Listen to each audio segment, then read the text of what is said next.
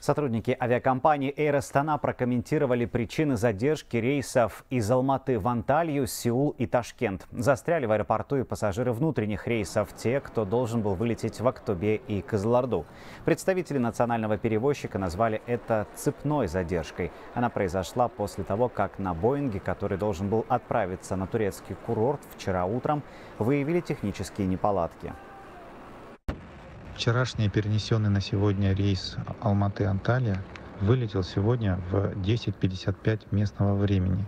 А сегодняшний по расписанию рейс, который должен был вылететь в 9:40, вылетел в 12:55 по причине замены борта на самолет меньшей вместимости, поэтому часть пассажиров будет отправлена завтра через Нур-Султан, а часть завтрашним рейсом из Алматы в Анталью. По вопросам компенсации просьба обращаться на сайт help.airastana.com.